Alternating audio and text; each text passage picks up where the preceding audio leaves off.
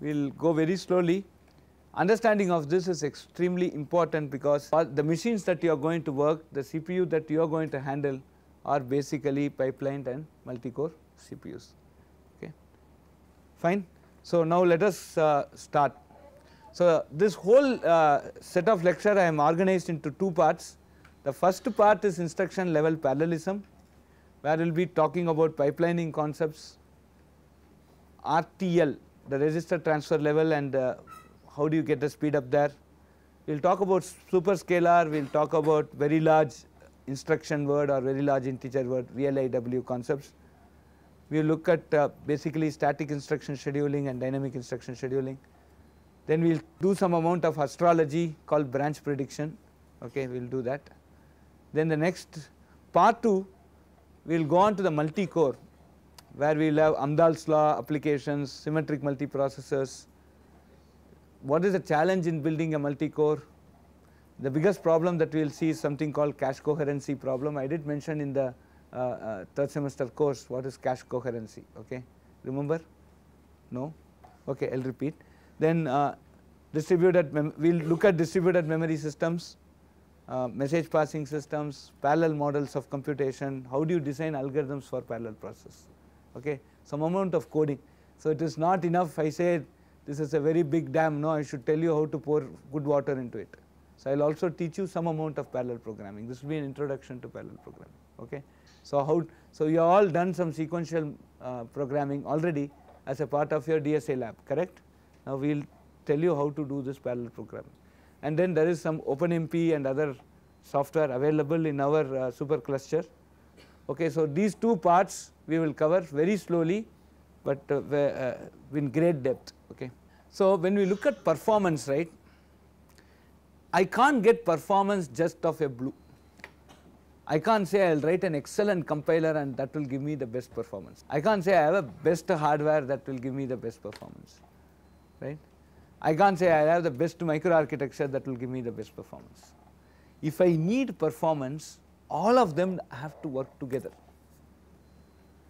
right. If I need performance, here is one timing, another is power, another is area, all these things. If that is what I told you, right. If I could make a machine that needs 1 kilowatt of power for execution, nobody will buy it, correct. If I make a CPU chip which needs 1 kilowatt to execute, nobody will buy it. We need to make a system that has good power dissipation, that can be put into small form factors. So power, area and performance together make something sellable today. And so if I want to make hardware, I need to make a hardware that is sellable. What is sellable there? My power, area and performance need to be there. So suddenly I can't say no performance, I have an excellent compiler, I will invest so much on compiler, I will get the performance. It is all crap, we can't do it. Okay. So performance is an joint orchestration of several components in the system which will finally give you the best results. So when I am looking at performance, I should start looking at the circuit level, which we call as the register transfer level, RTL, right. The next thing is, now we will go and see if there is performance at an instruction level. These two we already have a glimpse, right. We designed a valence tree multiplier, we designed a carry look ahead adder, and there we did show that between a carry ripple adder and a carry look ahead adder there is a performance difference from n to log n, but we did increase the size of these circuits. So with some compromise in the area and the power dissipation, I could get good performance even functionally, right. So we did look at the circuit level. At an instruction level, we had looked at SIMD, for example. When we looked at the MMX instructions, we did the single instruction multiple data type of instructions. We have seen some amount of parallelism there, but this is with respect to one instruction, right.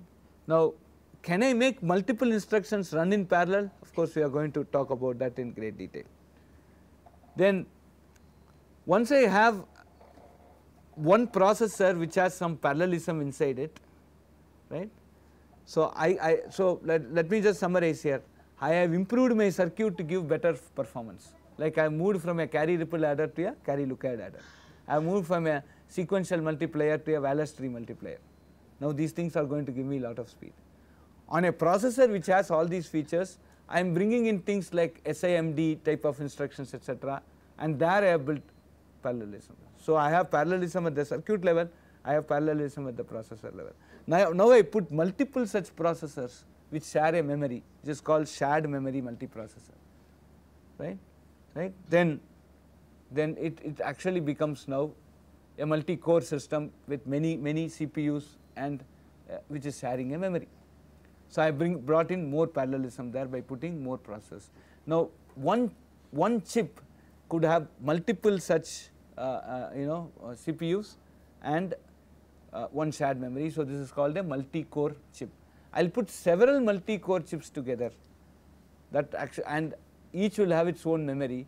So that becomes a distributed memory multiprocessor, which is the next stage of parallelism. So parallelism can be at the circuit level, it can be at the instruction level, it can be at the chip level, it can be across chip levels, right? And so today when we look at some of the modern supercomputers that we see that are executing, the speed there, the performance there essentially comes because it is not that they have hundreds of CPUs, not just only because they have hundreds of CPUs. Each CPU has multiple processing units, multi-core, and each of that core has several instructions that could do a lot of concurrent activity, and those instructions are executed on units which are also highly on circuits realized using circuits that are also highly concurrent. So when I look at a system, when I am looking at performance, it is not enough just I have a supercomputer with multiple CPUs.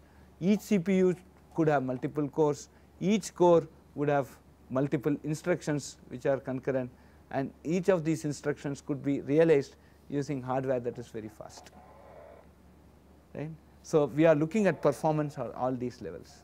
So what we have seen so far is that we have looked at RTL, circuit level, and we have also seen some instructions that can exploit hardware which can give us some amount of parallelism at the instruction level.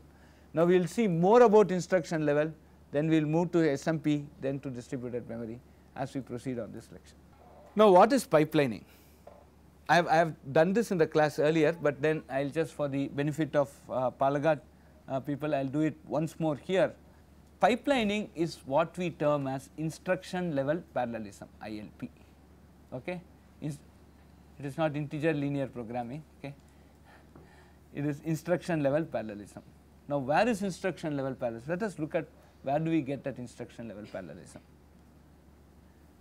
When I want to execute an instruction, I fetch the instruction and increment the PC.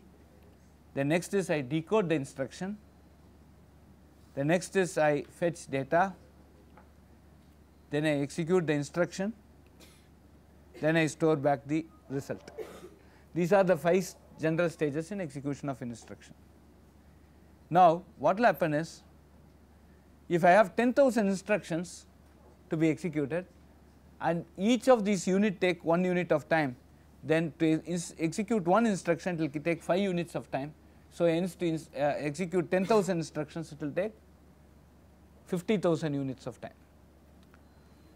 Now what we see is that when an instruction is fetched, these 4 units are not doing anything. When an instruction is decoded, the remaining 4 units are not doing anything.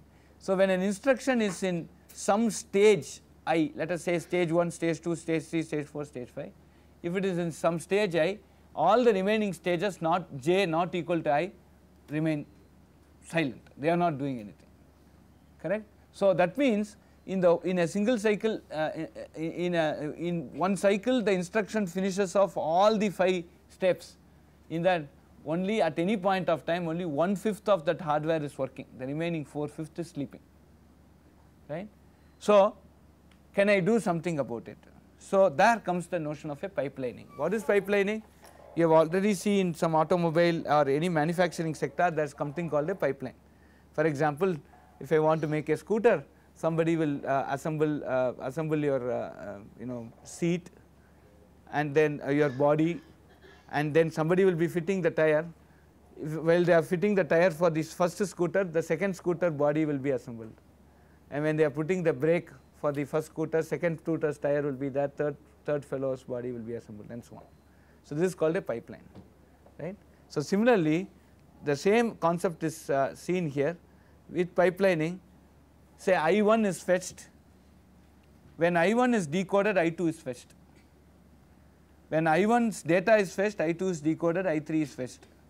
When I1 is executed, I2's data is fetched, I3's I3 is decoded, and I4 is fetched. When I1's results completes execution and results are stored, I2 is getting executed, I3's data is being fetched, I4 is decoded, and I5 is fetched. So the first instruction completes at the end of 5th unit of time, right. But the second instruction, when it will complete? At the end of 6th unit. Third instruction at the end of 7th unit. So a 10,000th instruction will finish at the end of 10,004 units. So by doing this, by reutilizing the hardware at what we have achieved, we have got 75%, close to 75% performance improvement. What was taking something like 50,000, we have got close to 80% improvement. What was taking 50,000 units of time, currently it finishes off in 10,004 units of time. The first instruction takes 5 units of time. The reason that is called latency, pipelining latency. Please note this word. So this is called pipelining latency, latency of the pipeline. Okay. So first instruction does not come in the first unit, it is coming in the 5th unit. But the subsequent instruction comes one after another, right.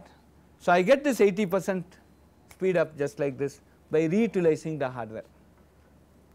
Okay. But this is a very ideal case. There can be lot of scenarios where this cannot happen as nice as this. If everything could happen as nice as this, then we do not have anything to teach. But lot of problems come up when we try to do this instruction level parallelism. But so with pipelining, we get actually a speed of close to 5. But then this will not work for several reasons. The reasons are called hazards. Hazards is one that will stop the pipeline from and there are many type of hazards. One is called data hazard, another is called control hazard, another is called structure hazard. There are 3 types of hazards: data, control, and structure. This is one very important thing. So you will not have that free flow of instruction one after another. There may be reasons why I cannot proceed pumping that instruction from one stage to another, as we had seen in the previous slide. It may not be possible for I1, I2 to come in this same speed. Somewhere I have to stop them, and the reason for stopping is called hazard. The second important thing is, I did assume that every unit takes unit amount of time. Every unit here takes unit amount of time. This is not the case, especially for the execution. For example, floating point multiplication will take 10 cycles, which is very close to an adder, but floating point division will take 40 cycles. So me assuming that everything is unit cost, right, 1 unit of time, everything can be finished in 1 unit of time, is a wrong assumption. The execute for different instruction, for I1 can be a floating point multiplication, it can finish off in 10 units of time. I2 is a floating point division, which can take 40 units of time. So I assume that every fellow finishes in 1 unit of time. What is that unit? It can be different for different instructions. So what is the reason here? The performance actually comes because of some amount of inherent parallelism that is existing among the instructions, and we will try and understand what are those parallelisms. We have already seen this type of parallelism, correct? This is called SIMD. Suppose I haven't had 100 numbers and I have 4 processors. I go and say split 100. One thing is j equal to 1 to 100, do sum equal to sum plus aj, which is a very inherently sequential process. But if I have 4 processors, the best solution is split 100 numbers into 4 parts, each of 25 numbers each, allot 1 part to one of the processor, and ask all the processor concurrently to add the parts assigned to them. So in 25 units of time, I will get the answer of 25 numbers being added, and then I will have one processor which will add those 4 and gives me an answer. right. So, at the first stage what we are doing is that this is called data parallelism, because the parallelism here is because I have 100 units of data. The parallelism in the example here is because I have multiple data, right. So, I had 4 different sets of 25 numbers, multiple sets of data, please understand, and to each of these 4 fellows I said add those 25 numbers. I gave one single instruction, and that is why this parallelism is called single instruction multiple data parallelism, and that SIMD is possible only if I have multiple data. If I want to operate the same thing on multiple sets of data, then there is a scope for doing this single instruction multiple data concept. On the other hand, there is something called, we talked about data parallelism, there is something called functional parallelism or multiple instruction multiple data. What do you mean by this? Multiple functions to be performed on a data set or data. So, my data passes through different functional units, and each one of them will do something different on that data. For example, the pipeline itself, if I assume that the instructions are data and the pipeline units are processing that itself is an example of a multiple instruction multiple data. As you see, this store data is processing I1, execute instruction is processing I2, there is no connection between them. So, it is a multiple instruction multiple data type of parallelism. To sum up, there are 2 types of parallelism, data parallelism and functional parallelism. We have already seen data parallelism with some amount of thing, like we saw recursive doubling, etc. SIMD we saw the MMX instruction set, etc. Now, we will have a very good instruction to functional parallelism, which is multiple instruction multiple data.